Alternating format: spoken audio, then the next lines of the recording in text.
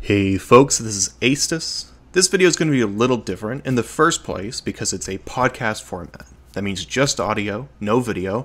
Feel free to watch if you like, but you won't be seeing anything other than this screen right now.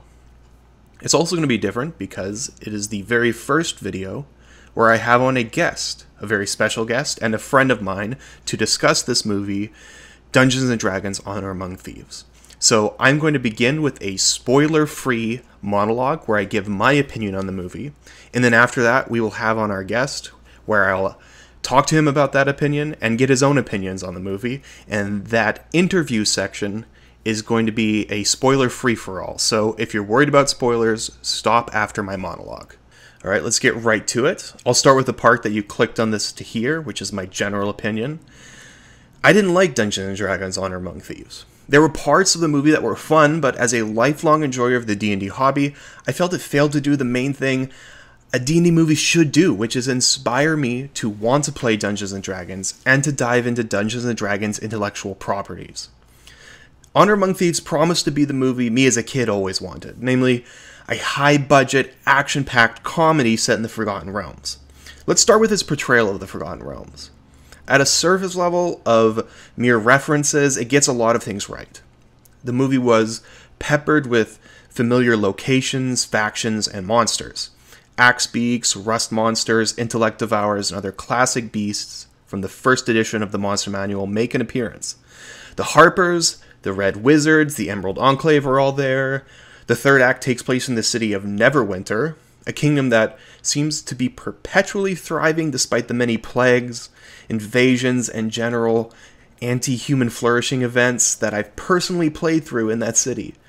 To be honest, they called it Neverwinter, but I did not recognize it as the Neverwinter from the IPs fans of D&D are likely familiar with, and that was the problem running through the whole movie. It's clear to me that the writers of this movie were not inspired by the Forgotten Realms, and as a result, the setting has never seemed more fake, which is, frankly, the death knell of any setting. If I can't imagine it as a real place, I'm not going to want to set any of my games there. I'm not going to want to play in any games there. I will say Honor Among Thieves was strongest in its action and comedy elements. On the comedy, without any spoilers, it got some genuine laughs out of me with the dragon encounter and its portrayal of Speak with Dead. I laughed at how they portrayed halflings, which reminded me of the aesthetic in the Neverwinter Nights games, which is, halflings are the same proportions as humans, but literally half the size. It's goofy, and honestly it contributes to that fake feeling of the setting, but I still laughed. The Paladin character was a nod to the lawful stupid trope, and that experience of playing with an overzealous role player at the table D&D veterans have all had. But that said, I still felt like it was a middling comedy at best. Now concerning the action sequences. Here the movie was genuinely good, but I still have some quibbles. A standout sequence for me was when Doric, the druid, fled through Neverwinter, wild shaping constantly. That was cool. My quibble is that combat sequences didn't express the characters well, and I think it is especially important for a D&D movie that they do that. Take, for example, the Paladin's fight sequence in the Underdark. It was cool, and it established that he was powerful, but that was all the choreography said, and it would have been better if it told us more. For example, does he fight with discipline or with wild emotion? Is he calculated or instinctual? Does his power come mostly from his magical equipment? He wears armor, right? Okay, show him fighting in a way that utilizes that armor rather than dodging every attack. I would think given his class and backstory, his technique should try to demonstrate a mix of practice discipline with holy wrath. These are the things combat sequences should be considering, and as a rule in this movie, they did not. There were two areas where I was just genuinely delighted though, so I'll list them now. First, I thought Safina and the aesthetic of the Red Wizards of Thay was spectacular. It 100% works in the movie, and it makes me kind of excited to see what else directors can do with them in the future. Second, when the main cast used pre-established mechanics to solve problems in the movie, I have two examples in mind here. The first was the Hither Thither heist, and the second was Doric's escape to the gelatinous cube. Both of those were creative and seemed exactly like the kind of thing my D&D players would actually do, and that I as a DM would actually allow. So bravo there to the writers. In summary, it was a competent movie, in a lot of ways well done, and for many D&D fans, that may seem like good enough, given Hollywood's track record in this IP. I think we ought to expect more, though, so I'll end my monologue just by describing the potential I think a D&D movie can have. If you've played D&D before, I am certain you've had the experience of reading a book, seeing a piece of concept art, or watching an anime that inspired an idea for a campaign or character. If you're like me, those ideas hook into your brain, usually for weeks, and you're practically compelled to grab a player's handbook and start rolling up a character or plan out an encounter, even when you don't have friends to play with. For example, when Peter Jackson's The Fellowship of the Rings first dropped, me and my friends were already months into a campaign, but we all agreed we wanted to be playing in Middle-earth instead.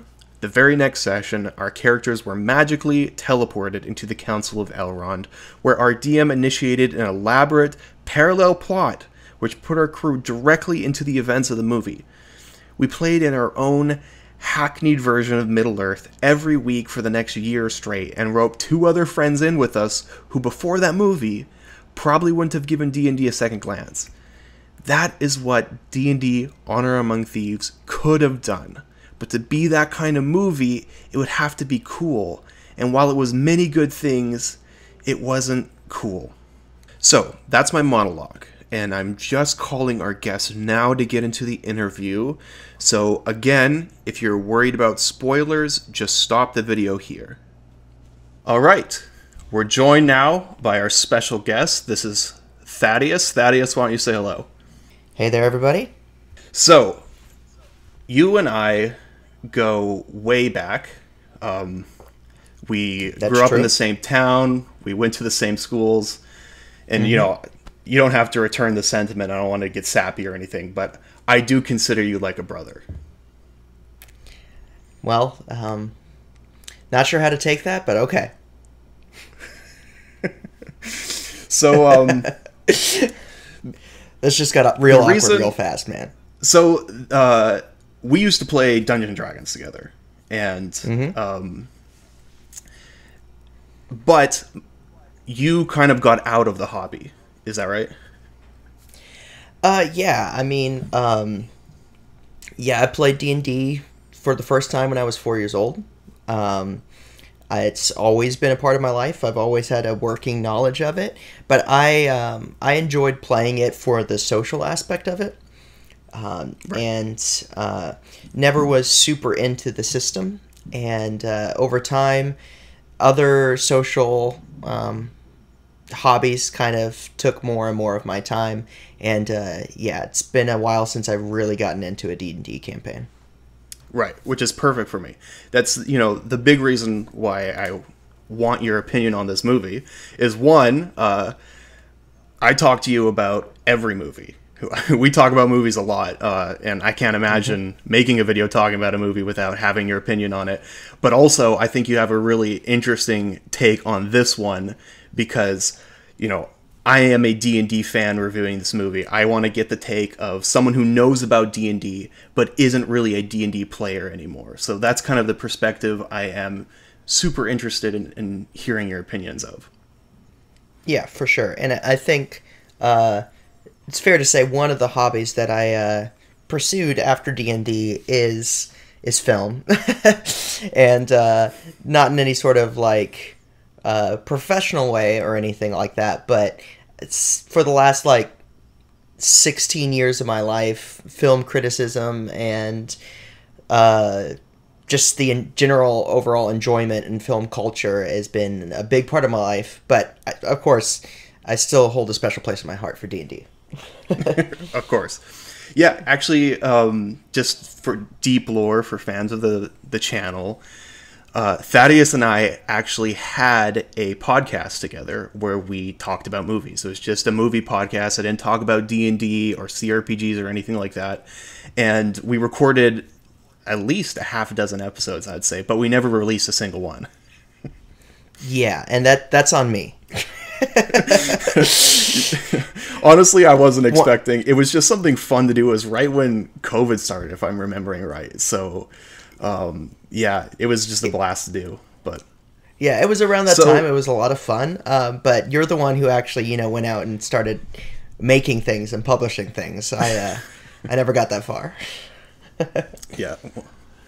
Well, we'll see. So, yes, you are someone who's super into film and not super into D&D, although you know about it. So, let's just get into Dungeons & Dragons Honor Among Thieves. What is your general impression of the movie? Did you like it?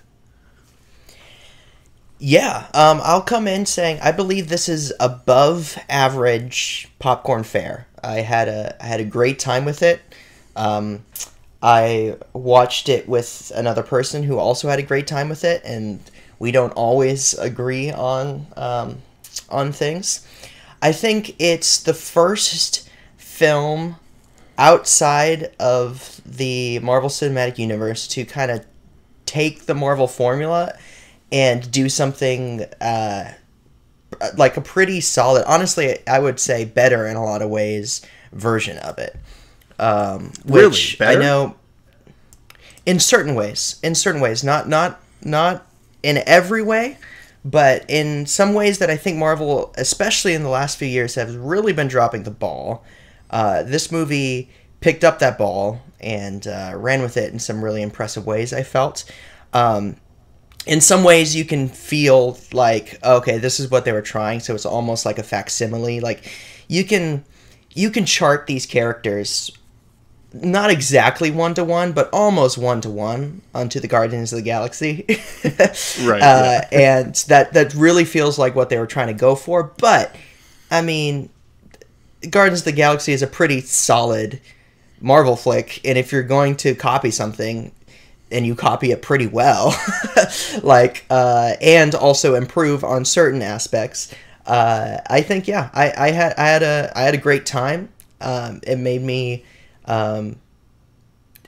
excited about the concept moving forward. I think there are D&D specific, obviously there's D&D specific references, but I mean references are just like Easter eggs. They don't really necessarily affect the quality of the movie, but I think there's some really I think there's some impressive D&D DNA that weave into this film. Honestly, I'm really thinking about one example, which we can get into. But yeah, I had a great time. The example that I have is Regé-Jean Page as the Paladin character, and how they're able to, which, like, the thing about the Marvel formula, 95% of Marvel's success comes from their casting. Marvel is, I mean, obviously they've done good things with long-form storytelling, but most of their movies have some pretty basic flaws. They're still great. But the reason why they're extremely great and watchable is because they cast really charming people and really fun roles. That's, like, in my opinion, 95% of their success. And this movie did that well. With the center point being Chris Pine. But Regé-Jean Page is the Paladin, having him being able to bring out legitimate humor from a person just playing what the role of the Paladin is, like his introduction of walking up and pulling this baby out of the giant fish's mouth and handing it while his robe is parted open and you can see his glistening pectorals. It was just the way that they were able to both have, this is, if you have somebody who's committed to the role play of saying, I am going to play a paladin the way it should be played, and then for that to for them to never fudge on that, but then also bring like legitimately great humor onto it was, in my opinion, one of the most inspired parts of the whole movie. But yeah, in the monologue I just gave, I brought up the Paladin as a part of the comedy that I thought worked really well. I agree, but to me, it seemed like he was playing a bad role player playing a paladin. You know what I mean? Yeah, I could see that. I see it as a pretty... which, speaking of, I think the one aspect of the paladin character is they almost took directly Drax's bit from Guardians of the Galaxy where he takes things literally. Right. They just transplanted that bit onto the paladin, and they have all these jokes where he just doesn't understand what they're saying because he's taking everything they're saying literally. But there was other aspects of his humor that worked really well. I think it is, it feels like somebody who is role-playing this role of a paladin, and Marvel gets a lot of stuff thrown at it because it can be a little bit too winking, and it can be a little bit too like, hey, we know this is a movie, we're going to comment on it. And this movie does some of that, but they didn't do it with the Paladin. The Paladin is funny because of how committed he is to being a paladin, right. Yeah. And that's, you can have a lot of fun in D&D when somebody is committed to actually, playing the role and not just playing a facsimile of themselves or making jokes about, I don't know, modern day things in the fantasy world. Yeah, I understand.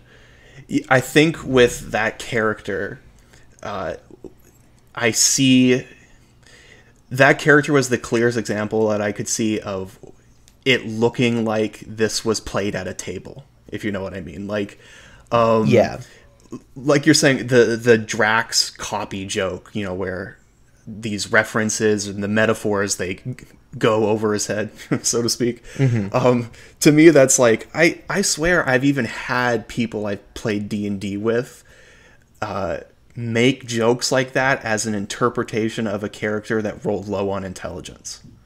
Yeah, absolutely. It's the Paladin character. Well, I mean, he's both intelligent. Maybe I don't know. It's a really inspired performance, and I was really impressed, honestly, because I didn't know Regé Jean Page from pretty much anything. Like I didn't watch Bridgerton, and I watched him on one episode of SNL, and he was funny on SNL, but I hadn't really seen him in much else. So for him to kind of come in my opinion, like not entirely steal the movie, but be like the high point. It also honestly kind of feels like whenever you invite somebody over who brings their own character, who's a way higher level than the rest of the party, you know? Yeah. like he's just slaying dragons like it's nothing and guiding them through all these things. Like somebody came over who takes D&D extremely seriously. He knows his character. He's going to play him right, and he's a way higher level than the rest of the party. And so after a while, he's just like, you know what? I'm going to go on my own adventure. He literally played for like one night of the campaign, and then he left. Yeah. Some guy brought him back from college, and the guy who plays the paladin, in my opinion, has his own set of dice. That's that he got like special made.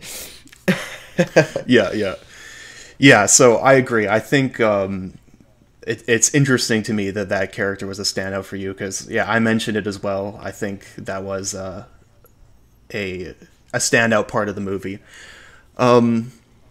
I wonder though, do you have many memories of the Forgotten Realms? Do you even know what I'm talking about when I say Forgotten Realms? Yeah. I mean, Forgotten Realms is a world. It's a geography of the. I mean, it's just the classic D&D campaigns were set in the Forgotten Realms. I believe, right? It's I mean, there's also book series. And anything set in the Forgotten Realms. Yeah, that's pretty much right. It's like an intellectual property that Wizards of the Coast, right? Or no? Yeah, Wizards of the Coast owns it. It came with originally TSR owned it, but it was built as a specifically Dungeons and Dragons setting in the second edition era, if I'm remembering right, whenever they did a lot of setting work. But it kind of became a standout setting because of a book series and a video game series. So with the video game series, it was Baldur's Gate, a game I know you played a bit when you were younger, and probably haven't played since you were like 10 years old or something. Yeah, I spent a lot of my childhood watching people play Baldur's Gate. Being the youngest of the friend group, I did not know how to have my own interests, and everybody else was interested in Baldur's Gate, so I had a great time watching people play it. I would never get past... I would make, like, one character and never really make it past the first town. But I know the lore. I remember Minsk. I remember it all. And so, yeah, I mean, when I talked about Easter eggs, I mean... the film just like blatantly saying like, you know, saying Baldur's Gate, talking about going to Neverwinter, like setting it inside the geography of the games and the worlds that the Forgotten Realms, what we grew up playing. Right. Yeah. Okay. So you do have, you remember a bit about the Forgotten Realms. Now, I think the Forgotten Realms in this movie, and I just said this in my monologue, I think it's a little bit more important than just references. So let me just tell you my take on this. So my general take on this movie, I feel like I enjoyed it, but I was still very disappointed. Probably because I expect a lot from a Dungeons and Dragons movie as someone who's in the hobby. Yeah. And to me, what a Dungeons and Dragons movie should do is inspire people to want to play Dungeons and Dragons and to get into Dungeons and Dragons IP, right? Like that's kind of the point of the movie.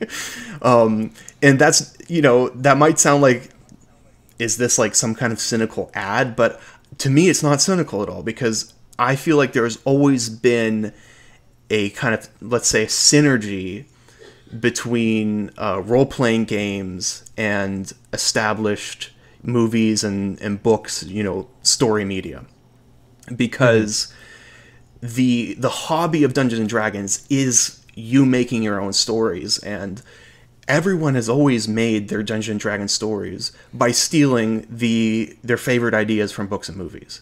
In a way, a lot of the fun of D&D is playing those characters yourself. You know, it's like, I'm going to be Aragorn in this adventure.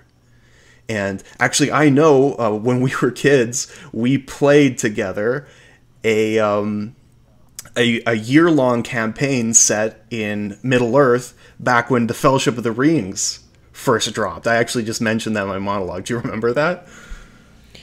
I don't remember Lord of the Rings. I remember Warcraft. We did a long campaign in the Warcraft world, but we did. But we also, man, I can't believe you don't remember this.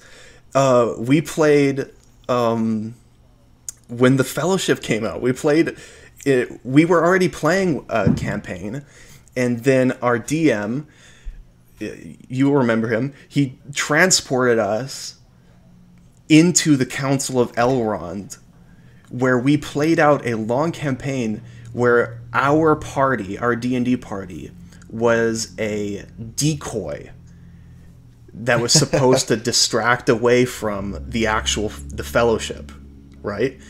And I can see our DM being like, nailed it. yeah. Oh, we were all so psyched. Man, I remember this like it was yesterday. And the original setup was, I won't go into too much of a tangent, but the original setup was that, so the Fellowship goes over the mountains, right? But and our group, the decoy, goes under the mountains through Moria. But that was the original plan. But then, of course, in the plot of the movie, the actual Fellowship gets like detoured and they're forced to go into Moria too. And so like we played a while like in Moria exploring it, and then we end up like joining up with the Fellowship. Anyways, it doesn't matter. But where was I going with this? Yeah. So I'm saying that there's like that, you know, that experience, like, we watched that movie and it was so cool we had to play in Middle Earth, right? And it's not like an ad thing. That's just part of the, like, pure experience of role-playing games to me. And I feel like one of the things this movie needed to pull off was that the Forgotten Realms had to be cool. And it had to, like, draw you in and make you want to play in it. And for me, this setting... It was all fairly generic. In this edition of it, it has never been more fake. It just did not feel like a real world. Did it feel like a real world to you? Okay, well, this is... We might have some differences of opinion. I think that they did not succeed in maybe establishing it depends on what you mean by real, because, like, in the sense of it feeling like a lived-in place, I think that all the places that they visited were fairly generic, right? And they also traveled back and forth to many different places very quickly, which can make the reality of a quest not feel real. There's a reason why Lord of the Rings feels like a journey. And I mean, it's not just that it's 9 hours long. It's because you see them travel, and it takes a long time for them to get places, you know? Right. And this movie, they bounce back and forth, and it all feels like it takes place in like a week, you know? Which can really hurt the reality there. So I get it from that point. But one of the things I would praise this movie about, and what I was saying it does better than Marvel in a lot of ways is, and I mean, look, I don't want to get into a whole CGI practical, which is better. They're both amazing. They need to be used in tangent. This movie, of course, uses them in tangent. But, like, I was just so thankful to see a movie on sets. That, and also actually out on landscapes. There were several shots where I'm like, the only way they could have filmed this, I mean, not the only way. I mean, obviously James Cameron can build his Pandora and do whatever he wants. But it really feels like, to me, they actually just went to cool locations and filmed them. Filmed them riding on horses. Filmed them, like, I follow the director of this movie on Twitter, and there were several, I mean, now I'm getting more into the special effects side of things, but there were several effects that they just did in camera. Like the quicksand, the transmute stone to quicksand, you know? Right. That was a completely practical effect. They actually sunk down into the ground that way. Because Marvel, for the last, like, 6 years or so, for the most part, has filmed the majority of their movies on parking lots in Atlanta. And look, movies that I love, that I think are great, but they film them in Atlanta, and the whole background is just all CGI all the time. They often don't have characters in the same place at the same time, and they pair them together because they'll film one person here, one person there. It's all very, like, it can feel like very non-tactile cinema. And I felt that the movie itself felt very tactile. I could agree that the world, they didn't do a great job of establishing, giving it personality, giving it a soul, if that makes sense. Yeah, I see what you're saying. Definitely the locations look real, but actually, and, you know, I agree with you. I also got the impression that they were going places. And in fact, you can just see at one point in the third act when they're actually in this section, it's okay to have spoilers. So, you know, there's the big event in the Coliseum. And meanwhile, there's like a side thing going on just outside the Coliseum with the boat. And there's the conflict between Forge and what's Chris Pine's character's name again? I have it here. Edgin? That's not a good... Edgin, maybe? Edgin? Yeah, something like that. Anyways, I don't know. This is not a good sign, because I mean, Chris Pratt is great in this movie, but he's playing Chris Pratt, you know. So wait, you just think of him as Chris Pratt. Oh, sorry, not Pratt. Pine. Pine. My bad. Yeah. No, I know what you're saying. I just had to. Okay. But literally, he's the Star-Lord role, so you just get a different Chris P. Yeah. But so in one of the scenes, there's a shot, and now I'm almost second guessing myself here, but at the time, I swear I saw this, that there's a shot of Forge, and over his shoulder is the Colosseum, the Neverwinter Colosseum, except in this shot, it is not the Neverwinter Colosseum. It's the Colosseum in Rome. Like, it's just they're in Rome. It's like, apparently Neverwinter's Rome. And I mean, cool that they're there, but it's like, this doesn't feel like the Forgotten Realms, you know? Yeah, I didn't notice that. But there's a part of me that just like, yeah, I mean, I appreciate location shooting. I appreciate real sets, real effort into the character design, and also like the practical effects of like Jonathan. You know, Jonathan, that was a suit. You know, that wasn't a CGI character. That was yeah, of course. And actually, I love those suits. They did that with the Aarakocra and the Tabaxi, which the Aarakocra are the bird people and the Tabaxi are the cat people. And man, I just love those suits. Actually, like it felt like the 80s to me. Is that right?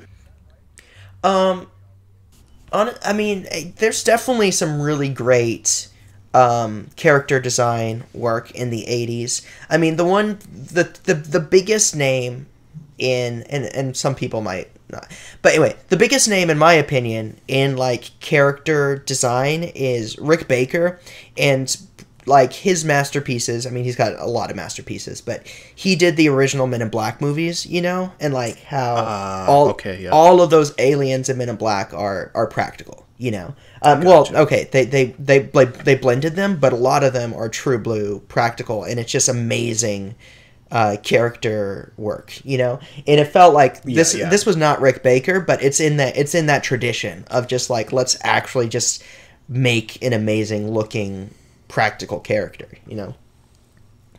Right. Yeah. I did like that part of it, I gotta say. We talked about the Forgotten Realms. The other thing I wanted to get your take on, I talked about this in my monologue, was combat. Let's talk about the combat sequences. Because, and so I'll just tell you where I'm going with this.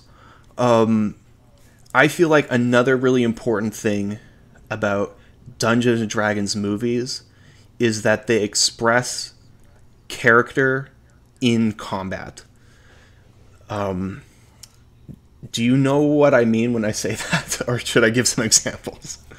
No, I mean, I understand. I mean, let's use Lord of the Rings. I mean, a really maybe over-the-top example is you see Legolas literally skateboarding downstairs while shooting characters versus, I don't know, Gimli, or, I don't know, being willing to be tossed onto the bridge, or like how characters fight. What you don't want to see is to have a character fight in a way that is opposed to who their character is, or I guess you're saying it's just kind of bland and doesn't actually reveal anything about their characters. Well, yeah, that's more of what I think this movie, its problem is. It felt like it didn't even occur to them to express character through combat. So the example I give in my monologue is actually the Paladin fight in the Underdark. You know which one I'm talking about? Yeah, with the red mage assassins. Yes. Or fighters. Yeah. Yeah, and now it's actually a very cool fight sequence, and I will say, like, the combat sequences in this movie were very, they were well done. They were very competent. Yeah. I just feel like they were ambitious. Yeah.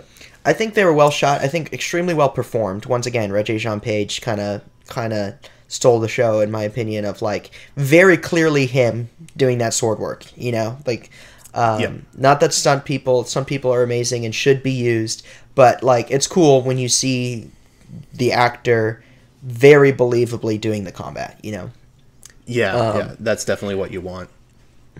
I'm thinking, and I mean, I think I can point to certain scenes where, I mean, I would argue that the combat scene of they're about to get executed, where Right. you know, yeah. Michelle Rodriguez's character, I'm forgetting the characters' names, but Michelle Rodriguez and Chris Pine are about to get executed, and we have her, you know, as the barbarian, like, just going to town in anger at all these guys and just taking them all down while Chris Pine's, you know, trying to saw his ropes off. I feel like that was a pretty solid communication of character, but I'm just playing devil's advocate. No, I completely agree. I think with her character, she had two major fight sequences, at least that I can remember. There's that one, and there's the one at the end where her axe gets dipped in the molten steel. Yeah. Both of those, I think, those work, but I think it's almost by accident because there isn't much to her character except that, you know, she's savage. She's a barbarian. She's really just a barbarian, right? With the Paladin character, you know, there's a lot in his character that's pretty interesting that you can express through combat. So, for example, he is a Thayan, right? But he's also a Paladin. So they should be asking questions like, does this character fight mostly on instinct, or is it, you know, really rigorous, calculated training, or is it discipline? And what I think they should try to portray really simply is a combination of discipline but also holy wrath, right? And it just wasn't there. And there's also the equipment angle. Sorry, go ahead.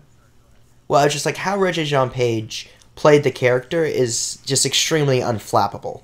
And that carried through to his combat, where he's just extremely calm and just very precise, I would say, in his takedown of the characters. But anyways, continue.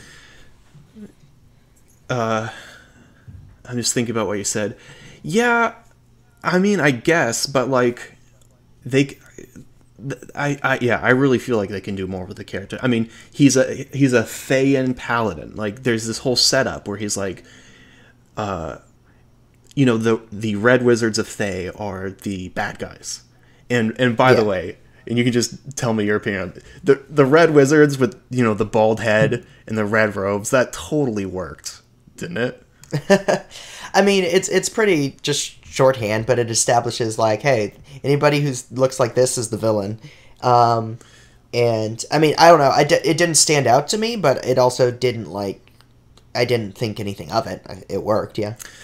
Man, I really liked it. I mean, that's something that goes back, like, way back into the 90s. Red Wizards have always kind of looked like that, and then seeing it on a screen, and to me it really looked cool. I thought they looked cool.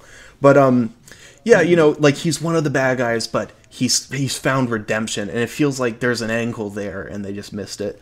And in general, like, okay, so you have a wild mage. Like, the sorcerer is a wild mage sorcerer, which is a specific subclass that has rules in the player's handbook, right?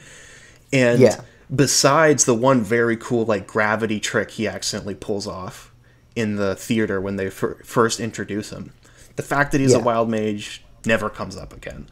And I don't know. To me, it really missed opportunity there. Yeah, I could see that. I feel like they did solid. Once again, I think that everybody is cast really well. I know I kind of said Chris Pine's playing Chris Pine, but that's not nothing.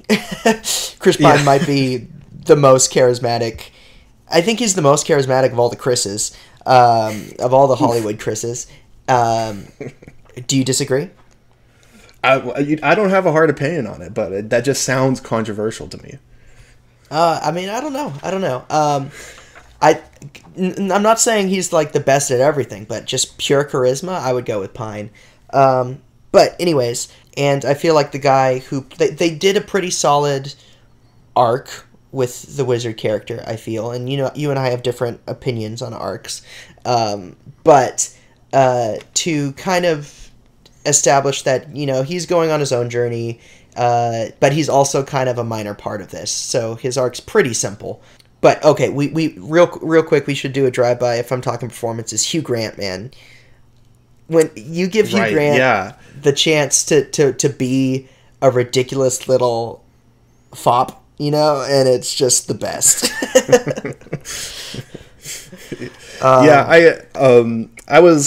I was thinking of going through the performances, and maybe if we have time at the end, we can go through the ones. Okay, but sorry. Yeah, I felt like. No, go ahead. I swerved. You were talking about character through combat, and I mean, I could point to certain things, but made this, like you said, that basically just did that with the barbarian. I could see how that could be something that is wanting, but actually, we should also take the time. I already cut you off, and I wanted to let you continue, but I actually do think there are some pretty impressive visual set pieces in this, and I do want to talk about them. But you go. Well, yeah, let's get into it, because I said all these opinions in my monologue, so I'm just kind of going over them and getting your. Okay, I mean, okay, if we're gonna talk about set pieces, I think that, which I've decided we are, I guess. Yeah, let's do it. The other thing that this movie did that Marvel has not done in a long time, and is really, really impressive to see, which is to really put thoughts into their visual storytelling of how are we shooting these things. And I think, as somebody who grew up as a casual movie fan who only cared about character and story, which is fine. I feel like 98% of people who watch movies only think about character and story and don't actually think about how the camera is moving. Yeah, I'm probably one of those in the 98, but yeah. So which is fine. But the way there's some really impressive, like the whole kind of heist sequence where they they put the hither thither staff portal inside the lockbox that's going to be delivered. Yeah, that is like, I knew when I was watching that you would like that. Oh man, it's like top notch. Like, for one thing, once again, I follow the directors on Twitter, and so they showed, like, how they had to build out fake walls to be able to, like, because it's a square on the inside, right? But to film it, you have to, from multiple angles, they would do a thing where, like, literally the walls would move out of the way so they can film it, and then when the camera would move to the other side, and that wall would come back into place, which was all done practically, right? Which is just, like, extremely impressive. I hadn't thought of that. Extremely impressive, like, visual thinking and storytelling. And then, I mean, we've all played Portal. There's so much fun things that can be done with Portal, and to have it be, like, once again, they set up the rules. Storytelling, especially visual storytelling, but all storytelling is set up in payoffs, right? And by the time that heist sequence starts, you know what the rules are, you get what they're doing, but also not exactly how you're discovering how they're doing it as they do it. There's complications, but, like, the fact that, like, part of the distraction of why they don't get caught is them up on the hill, and there's just the sight gag of Michelle Rodriguez, like, I remember you know what was going there. But that's also the thing that's distracting them from, like, being right in front. It's extremely impressive work, and that's visual thinking and storytelling, and that's a really well done set piece that's well thought through. And I think Marvel, especially the last 6 years or so, has gotten into, and once again, I say all this, I'm actually a big Marvel fan. I think they succeed way more than they fail. But it can turn into CGI characters punching other CGI characters, To have, like, ideas that are executed through the cut and through the edit and through the planning of it. It's just is really good to see. The other one I thought, now, and this is CGI, but it's still well thought through visually, is the scene where, they escape the Colosseum through the gelatinous cube. Yeah, I brought up both of those. I knew you'd like those. Yeah, tell us about it. Well, the druid, like, for one, once again, it's established. We've already seen what happens to people in the gelatinous cube. We already know that this druid can shapeshift into different animals, right? We've seen... setup and payoffs. We've established whenever she was the one that was put, she did break through the mirror, even though that plan failed. And she's like, wait a second, I'm not in this place. I'm below the Colosseum. And so they've established, yep. she recognizes she's below the Colosseum. She knows where these bricks are going. And so it's all pieced together so well. They jump into the gelatinous cube with her finger out, and you're like, changed into a snake. I'm just explaining what happens, but it's all, it all cool. Makes sense. It's all set up. It shows intelligence. It shows, like, it's not like, there's the term Deus Ex Machina, which gets thrown around a lot, but it's basically where the solution to their problem is something that was not set up. It's the machinations of the gods. Like, something just appears at the end to save them. Like, right. None of the ways that they did these things, like, they were all set up. They made sense. They made sense to the character. And, anyways, just those are the two pieces of visual storytelling. You go. Yeah, and both of them work in a D&D movie. And, that's the perspective that I'm really taking here. What is a D&D movie? And this is something you and I have talked about in the past. And honestly, this is what impressed me the most about the movie, even though ultimately I was disappointed, was that they gave me an authentic vision of D&D that I recognize as like, oh yeah, that is super D&D. But it wasn't something that I thought of. And that is the heist logic. All of those particularly those two things. Those are things I can see my players think of. And me as a DM being like, yeah, that's cool. That happens now, Yeah, for sure. Like, you could see somebody while you're playing, like, if you set up the Colosseum as part of your campaign, right? And you think that they're going to battle to the end and get to the gate. That's your plan. You could see somebody being like, where are these bricks going? There's a gelatinous cube. Like, there's always that player who's trying to kind of break the rules, or like not literally break the D&D rules, but break the rules of what the campaign is, And also, I mean, every single D&D campaign has done some sort of heist, because it's a perfect D&D campaign. It's like how you got to break in and find something out or plant something somewhere. So, I mean, I think they both work as D&D. Another one that I thought, now I'm interested. I have a suspicion that you are not that you didn't like this. Okay, but I liked it, and I wanted to bring it up. Okay, the scene where they're using the illusion of Chris Pine singing as a bard as a distraction, and then the mage. The thing I suspect you maybe didn't like is when the mage gets his foot stuck, and then they just go, like, so over the top with how the illusion just, like, breaks down, right?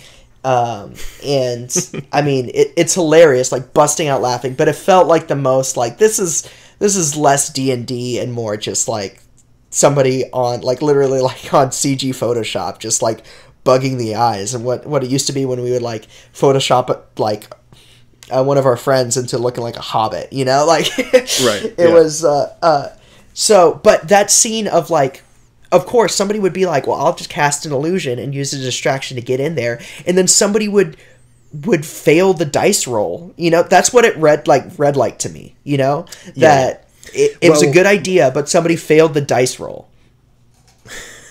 More specifically, actually, and you wouldn't be familiar with this because you only, you stopped playing after, I think, 3rd edition. I don't think you made it past 3rd edition. But in new editions of D&D, there is a concentration mechanic where if you are focusing on a spell and something happens to break your concentration, the spell will fail. And, gotcha. So they literally just set it up then that way. Yeah. I mean, it kind of functions like that. Like you could definitely read it that way. And but like I didn't really come in to watch this movie expecting a faithful representation of the D&D rules, because I mean, there really isn't, DMs change the rules at their table. One of the biggest reasons why you would change the rule at your table is because it's cool and funny to do it. Right? That's what, that's what you're trying to get from the game. So if someone has something funny that would happen and it doesn't fit the rules, well, you change the rules to make the funny thing happen. And so, yeah, no, I actually did like that scene. I got a good laugh out of it. I thought it was... Okay, good. Hardest laugh of the whole movie, in my opinion. Like, it didn't impress me as much, but like... Part? Oh, yeah. Dying. Me and the person I saw it with were just, like, rolling in our seats. Like, it was... Man, it was... I laughed at the fat dragon. That was what got me. It was so cute too. He must have found a new den. Did he eat the other one? Yeah. That was pretty good.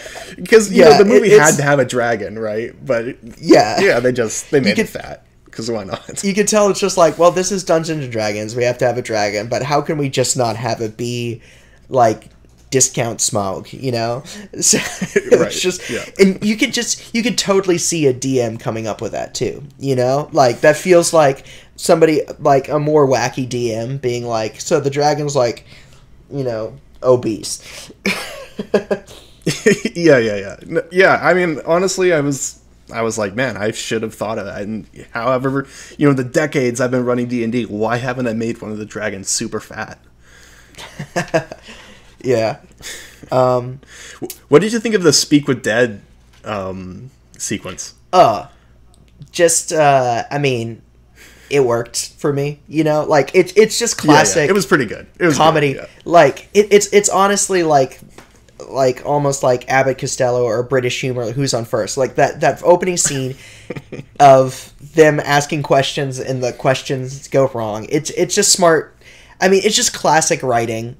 But then each one was a different joke. The first one was the who's on first of like, it's like, why did you add why to the end of that question? He's like, I didn't, and then he dies, right? Yeah. Like all 5 of those work. But then the next one being like, well, this guy just died the morning of by slipping on the bathtub, Yeah. All of that. I mean, it was just a funny sequence. Like this movie, the comedy succeeded in this movie. I would say, and I felt that sequence was really smart. I'm feeling better about the comedy now that I'm talking to you about it, because there are a lot of funny moments.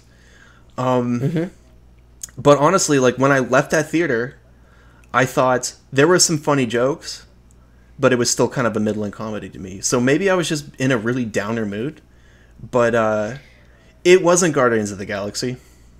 I laughed way more at Guardians of the Galaxy. Oh, see, I don't know. I feel like it was just real solid comedy all the way throughout. That a lot of that comes from casting. I mean, from the beginning, the moment where, Jonathan finally shows up and they do their heist attempt, and then the guy's just like, but we just approved your parole, basically. Yeah. So I liked that joke, but I was also triggered a little bit that they were having a parole hearing. I mean, they call it a pardon hearing. Maybe that medievalizes it a little bit, but it's like, why is there a parole hearing in the Forgotten Realms? The joke was fun. I don't know. But... Yeah. and the fact, I don't know. I think the comedy worked. I think Hugh Grant was really funny. Chris Pine was really funny. Regé-Jean Page... The scene where he's walking away, and there's oh no, wait, there's a rock. What's he gonna do? Is he gonna go around? Yeah. Nope, straight over. That one was good. All of the Paladin jokes were pretty good. But we talked about that. That was kind of a standout. Comedy worked all the way throughout for me. To me, the only other thing that's that I feel is worth talking about, and I don't know necessarily how it connects to D&D, but just the root baseline emotional story that it told and whether it worked or not. Yeah, let's talk about that. What did you think about that? I would say for a popcorn movie, I'd put it at, I don't know, pretty much right down the middle. There's aspects of it that worked really well. I once again set up and payoffs, because so many movies just like don't know how to set up and pay off. It's like the basics of storytelling, and I can't. It's because a lot of modern movies, and especially Marvel movies, are being rewritten constantly, and it's hard to really set up and pay off something if you don't have a finished script. And these directors were screenwriters first, and I think that shows. I think it shows that they had a pretty strong screenplay. It's not the end-all be-all. To me, there's two major ways that they dropped the ball. That being said, this movie did make me cry. That's not difficult for me, but they hit a really strong idea that was powerful, and they shot themselves in the foot immediately afterwards. So, you mind if I just run down what I think this is? No, please do. I'm interested. Okay. So, first of all, the baseline of the emotional storytelling is, can this guy overcome his selfishness to do the right thing for his daughter that might not be the right thing for him? And they set that up throughout the film with the symbolism of the dragonfly, the establishing of what his wife taught him is sometimes instead of fighting, you just have to let things go. Like, these are all set up payoffs for that moment, right? And I think they set it up really well. I think they did a thing that, this is an aside, but like every single dead wife movie always has to have a scene where the wife is like hiding under white sheets in their bed. No, like no. I know, but this one, I feel like so I was like, why are they doing this again? But then they kind of did a twist on it where they were there because they were hiding from the dragonfly. They actually like grounded it as opposed to this is just like some random daydream or whatever. But anyways, so every day though, I check my memories to see if I have a memory of my wife where she's under white sheets, and I don't. And that means she'll never die. Yeah, I mean, I just realized I don't have that either, so either she'll never die, life hack for you guys. Either she'll never die, or if she does die, I will never be able to truly remember her. Oh yeah, that's dumb. Anyways, I trust you. So Keep going.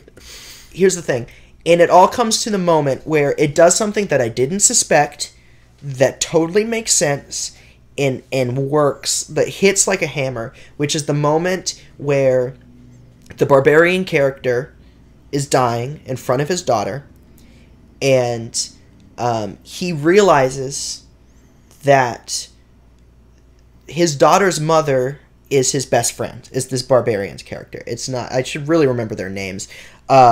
It's not what his daughter needs more than himself. He wants his wife back, but right now, since the barbarian has died, what's more important to his daughter is to bring her back as opposed to his wife.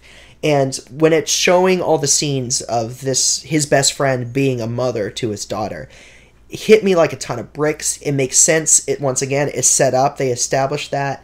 But then immediately afterwards, they double beat it and they drive it home. Like they show you it perfectly, and then they like spell it out for you very clumsily. It's like, you guys had a masterpiece, but then like the daughter looks up and sees him holding it, and she's just like, yes, and he's like, I can only use it once. And we're like, yeah, no, we get it, okay? You did it already. It worked. We're crying, and you're just like spelling, like here you're like basically doing the airplane to a baby, because there's like, here's the point of the movie. And it's like, you guys had it. You did it. And then I'm sure some studio executive came in and it's just like, make sure they say that they can't use it again, because studio executives are right, dumb. Yeah, of course. I will say that's the biggest thing that failed in terms of the storytelling.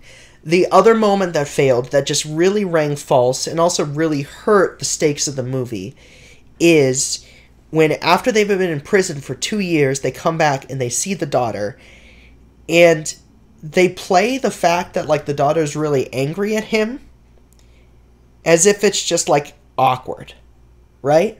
Right. Like, Yep. the daughter runs up and hugs the barbarian and, like, her mom, basically, and they have an emotional storytelling there. And instead of it being, like, the dad expecting nothing to have changed and, like, trying to hug his daughter and her like, pushing him away or any sort of thing that felt like a legitimate thing that would happen, they just kind of have it be awkward. And I'm like, there's no world where this guy hasn't seen his daughter for 2 years and he just kind of stands there, you know, like... It's maybe nitpicky, but that scene rang really false to me. And it's like, you can still tell the same story and play it emotionally true, which would be the dad would get extremely overwhelmed. He would be like, I haven't seen you for 2 years. And she would respond to that with coldness. Or she could respond awkwardly. But to have him just kind of stand there after he's done all of this to get back to her, and they don't sell any emotion in that moment, is just really... It's confusing to me, because it's clear that these are good storytellers, so I don't get it. But on a whole... Sure. So they shoot themselves in the foot a couple times, but they set up something that was strong enough to affect me, and to me, that's still good. So I'd give it like a B or a B- in terms of... thing, but a lot of popcorn storytelling, the actual root story of it is like a C or a C-, and I still like it because it's an entertainment, you know. Yeah. Well, okay, so my take on that, I would probably give it a C, and it's cool that you had a lot of like really concrete reasons for your take, because I'm just going to respond with a lot of vibes. That's fine. I mean, one thing is those three characters, you know, Edgin, his daughter, and the barbarian.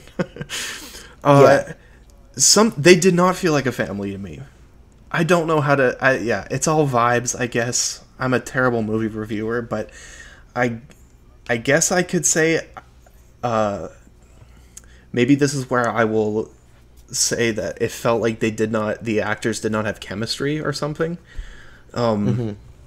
But yeah, and maybe it's what you're talking about with like that scene and with her anger being like awkwardness or something like that. But what you were describing there, where it felt off, I felt a lot of that.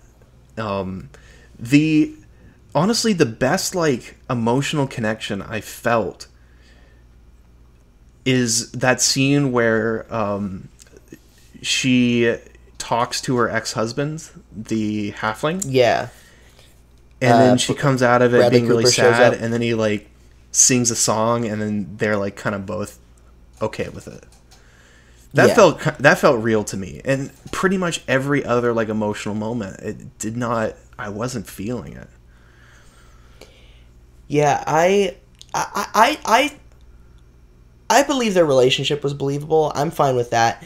And I think they established enough of...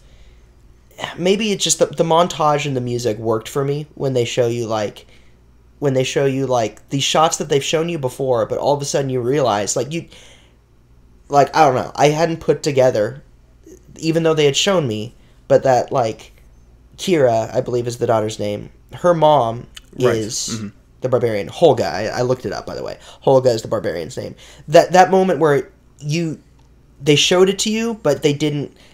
They kind of almost hid it from you, and the daughter's honestly not that much of a character, so I'm okay with it. Like, the idea of that is powerful enough that it got me.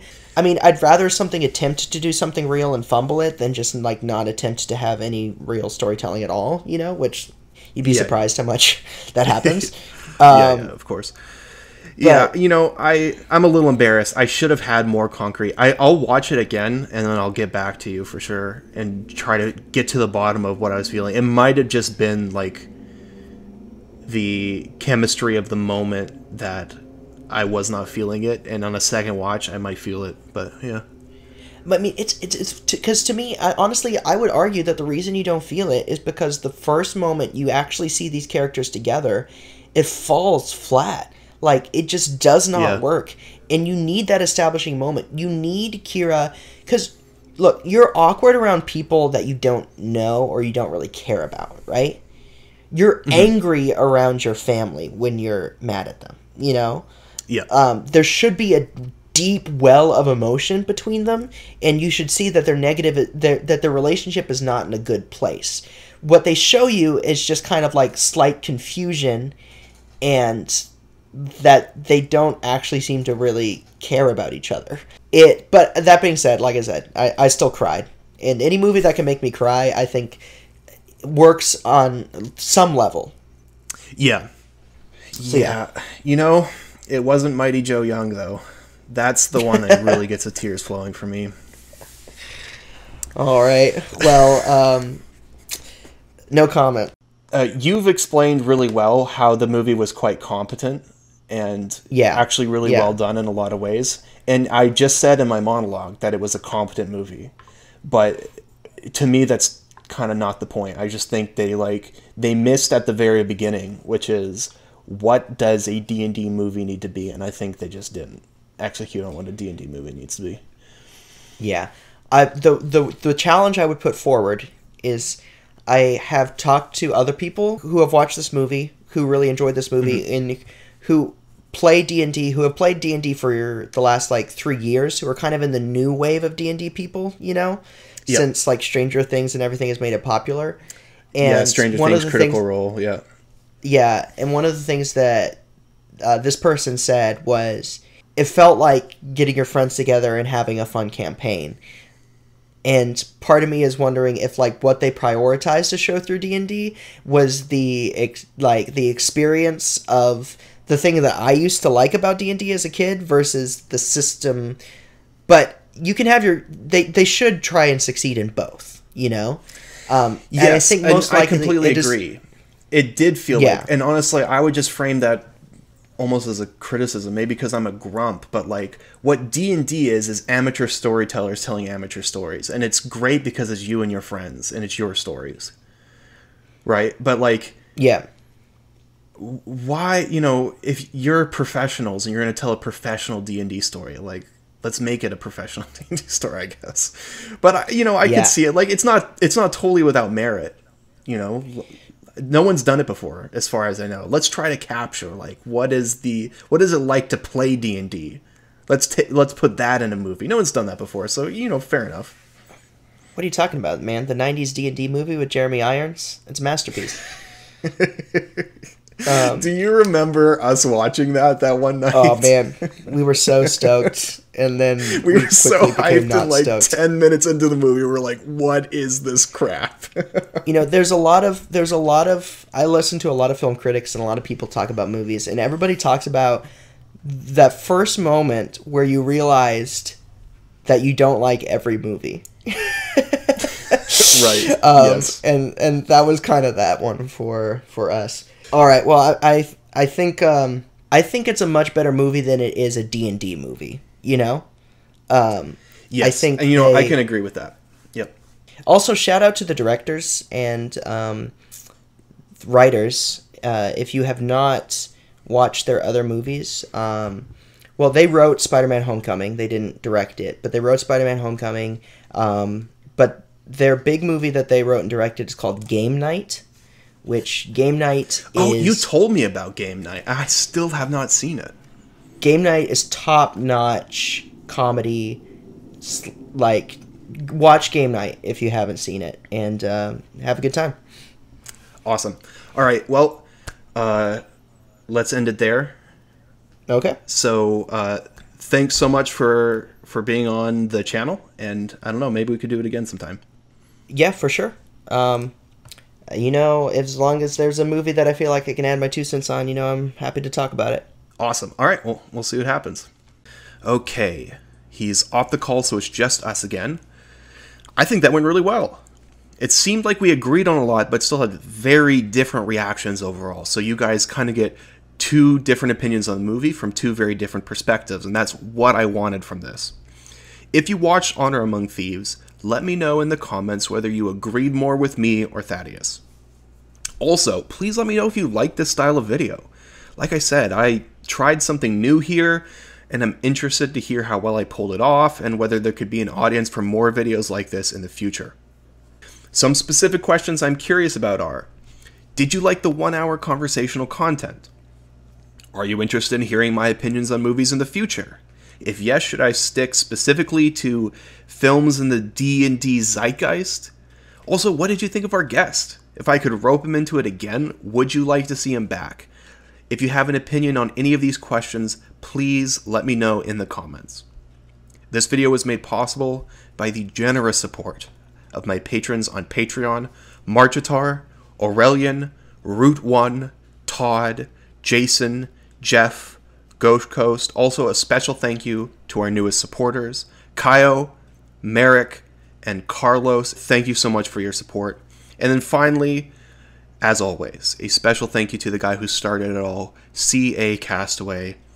Gentlemen, I won't let you down.